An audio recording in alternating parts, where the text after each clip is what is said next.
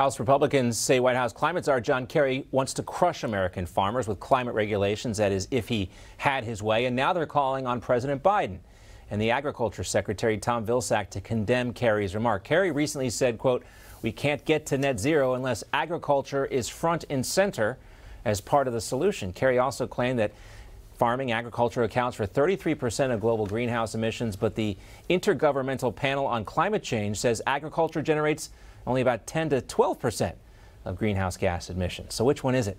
Congressman Mark Alford, one of the Republicans calling Kerry out, tweeted, quote, "Our ag industry has made massive strides in reducing global emissions and producing more with less. They should be applauded, not shamed." And he joins us now, Congressman Mark Alford. He's on the House Agriculture Committee and also the House Armed Services Committee. Great to have you with us. Thank you, John. Bianca. Well, Congressman, it sounds like John Kerry wants to turn the United States into the Netherlands or Canada, where the governments of those countries do everything they can to make sure farmers and ranchers can't produce enough food to feed their populations. Well, I do believe that that's the direction they are headed. We are not going to let them do that. I don't know where they're getting their numbers. Maybe they're counting the cow flatulence as part of the carbon emissions coming from farms.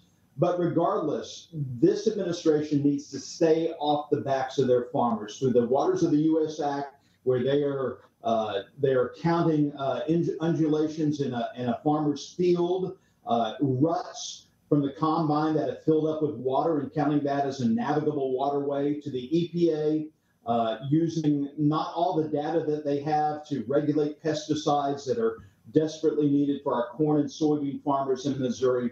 And this latest statement by the climate cult czar, John Kerry, trying to put the blame of climate change on American farmers. We're not going to have it. We sent this letter to the president and to the secretary to try to rein in John Kerry. Can we impeach John Kerry? I mean, why do we need a climate czar in the first place? Is that a possibility? I mean, this guy flies around all over the place on our dime, flying private jets, going to these climate conferences. What purpose does this serve? How does this benefit us as a nation? I think it benefits John Kerry's ego. He wanted to be president, never made it. Joe Biden did make it. He's a marionette president. Someone else is pulling the strings. And as a concession, John Kerry gets to fly around on his private jet to anywhere he wants to go, condemning farmers for climate change and blaming them and putting the bit on the backs of the American people to try to make some changes that aren't really necessary. Hardworking American farmers, and he just seems so out of touch, and as we say all the time, tone deaf here. Congressman, I wanted to also get your reaction to what we heard from National Security Advisor Jake Sullivan. He was asked about the Pentagon revealing it had made a $3 billion accounting error over Ukraine aid over the value of the weapons sent. Here's his response. That is not money that went out the door and disappeared. That is not a waste of that $3 billion. It is simply a tally of how much military equipment we have given them.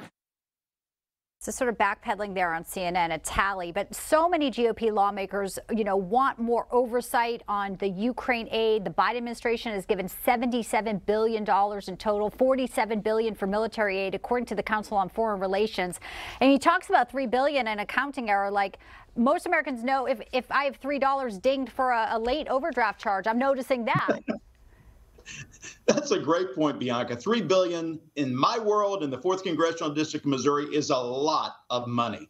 We have to do a better job of making sure that, I think it's $100 billion in total that's been appropriated to the war in Ukraine, that it actually gets to where it's going. As you said, about 3/4 of that has been sent out so far, but a $3 billion error, I tell you what, that is a big deal, and we need to make sure we get to the bottom of it.